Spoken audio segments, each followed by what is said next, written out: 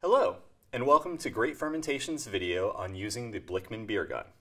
In this video, we will introduce the BeerGun, show a demonstration of the BeerGun in use, show the parts required to operate the BeerGun, and show you how to disassemble and reassemble the BeerGun for cleaning and maintenance.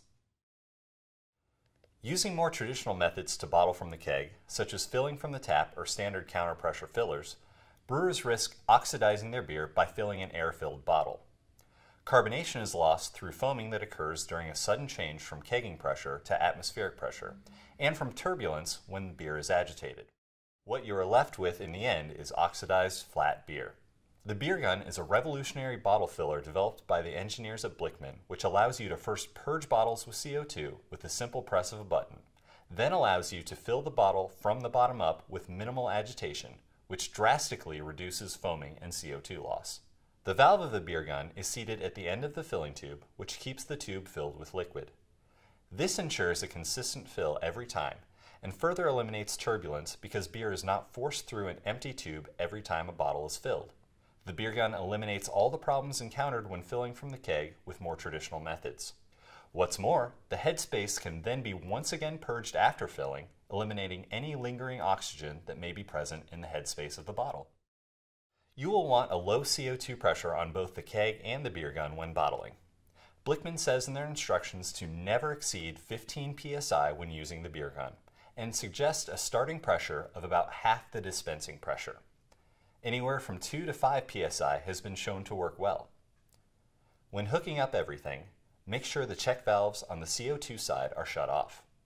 Once everything is connected, open the check valves, run some CO2 through the gas line, and run liquid through the liquid line until it flows freely. Bottles should be pre-chilled if possible. A cold bottle will allow CO2 to stay more readily in solution and will reduce foaming as you fill. This can be accomplished by setting bottles in the refrigerator overnight before bottling. Purge your sanitized bottle by first holding down the CO2 button on the BeerGun for 3 or 4 seconds, then fill the bottle using the trigger on the BeerGun. Once the bottle is full, purge the headspace with CO2 to create a blanket of CO2 on the top of the beer. Take a sanitized cap, put it on the top of the bottle, then crimp on with a bottle capper. There you have it. You have successfully bottled using the Blichmann BeerGun. Repeat as many times as you need. Blichmann has included a list of tips and tricks under the troubleshooting section of the BeerGun manual. Be sure to read the complete manual in order to get the best bottled product possible.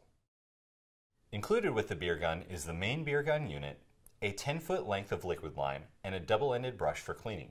In addition to this, you will need a liquid disconnect to hook up the BeerGun to the liquid side of your keg, CO2 line with at least 1 1/4-inch swivel nut set to attach CO2 to the BeerGun, and a brass 1/4-inch NPT by 1/4-inch flare adapter.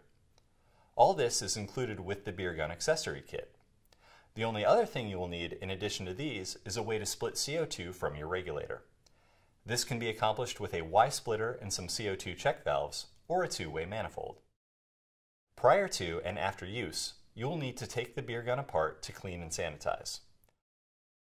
First, remove the black silicone valve seat from the stainless steel clip, then remove the clip from the groove on the end of the CO2 tube. Next, remove the trigger as shown here by pushing in slightly, then pulling to remove. You can now slide the trigger and the spring off the stem of the BeerGun. Undo the flare fitting on the CO2 tube to remove both the fitting and the tube from the brass body of the BeerGun. The liquid line, which is the inner stem tube, is then removed. That's all there is to it. You can now individually clean and sanitize the BeerGun parts. In order to bottle beer from the keg using the BeerGun, it must be hooked up to both beer and CO2. In addition, the source keg must be hooked up to CO2 as well. This requires splitting the CO2 from your regulator in some fashion. Either a Y fitting with 2 CO2 valves or a 2-way manifold can be used for this. Attach the 10 feet of liquid line included with the BeerGun to the back of the liquid tubing as shown here. Then attach the other end to a keg with a liquid disconnect and 1/4-inch swivel nut set. Attach CO2 to the BeerGun using a length of CO2 tubing, a 1/4-inch NPT by 1/4-inch flare fitting, and a 1/4-inch swivel nut set. The other side should be attached to a CO2 source. That's all it takes to hook the BeerGun up to both liquid and CO2. There you have it. We thank you for watching Great Fermentation's video on using the Blichmann BeerGun.